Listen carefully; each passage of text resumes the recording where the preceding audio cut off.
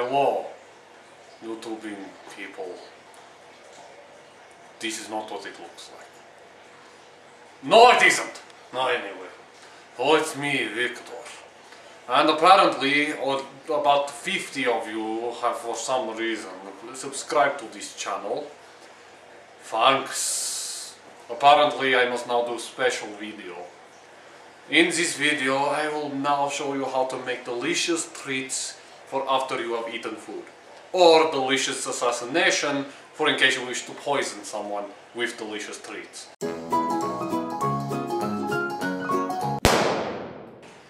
So as I said, to commemorate the 50th episode, I will now show you how to make a delicious little treat for desserts.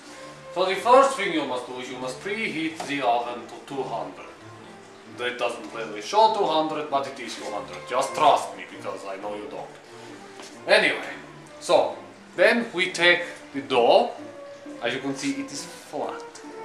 In case you are too stupid to know what flat is, go jump off building and what is left will be flat. What we will first do, and you can do this with any number, not just 6, I am personally going to cut it into 6 pieces.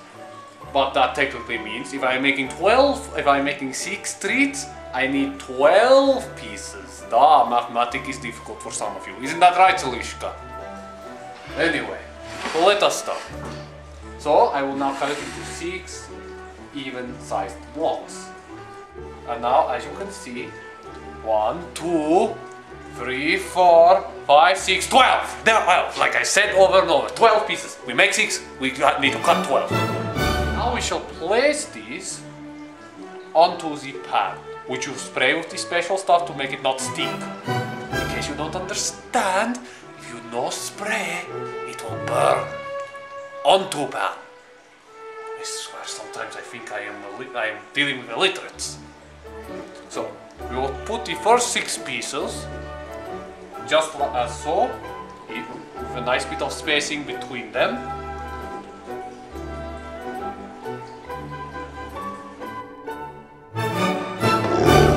Now, there, we have them nicely spaced. Now, follow me. We will be taking the chocolate. You stuff that when you say you think you're getting fat, maybe I should go to gym and you eat more of this. Duh, the stuff that makes you fat to begin with.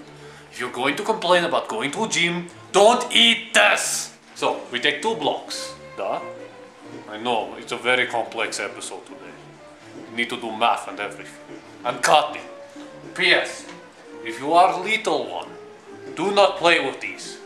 This is weapon for making food and killing. We put it in the middle. Duh, see? Now then. Once all of the blocks are in the middle, as you can see, except for that block that's like 2 1/4, we take the other half of the dough and we place it on top, like so. So we cover the chocolate completely. You see, it's like little beds. Like little beds that you tuck your little children into. And now I will show you how to suffocate them. Look at that! It fell apart! You know what we do to make sure this does not happen? You take the dough on the sides and you gently... if you ever play with Play-Doh when you were little one, then you will know how to do this. We will merge them on sides, just so it makes nice little pocket, which cannot be opened.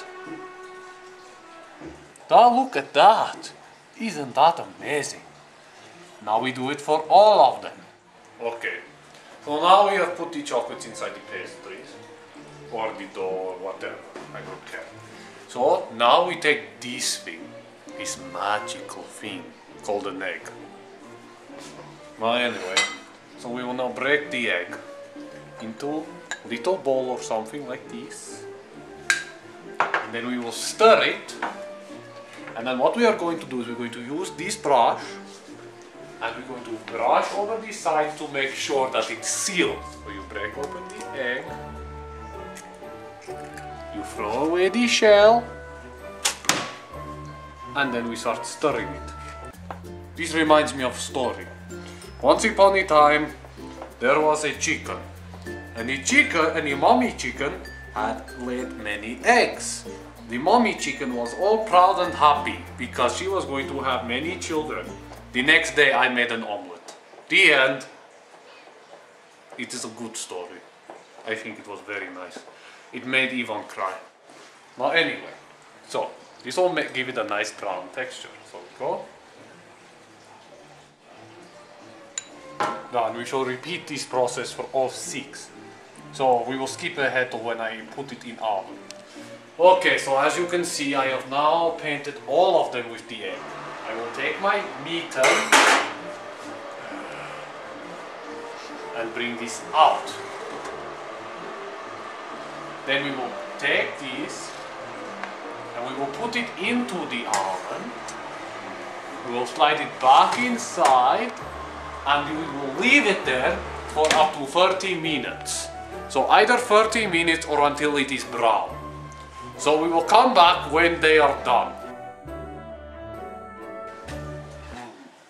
Oh. You are not recording, are you? I am. So it is almost done. We have been waiting for the 30 minutes. Now as you've noticed, Selishka got me wearing a pink tutu. And underneath my pink tutu, how do I untie this thing? Selishka, what did you do? I'm stuck in it. I'm trapped forever. Pink. Wait, I got it. I will not be content. So underneath the pink tutu, I have a red tutu. Underneath the red tutu, I have a black tutu.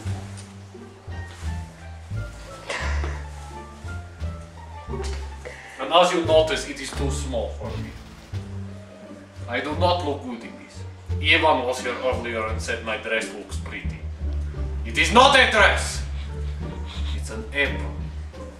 It is a common thing used in kitchen. It is alright.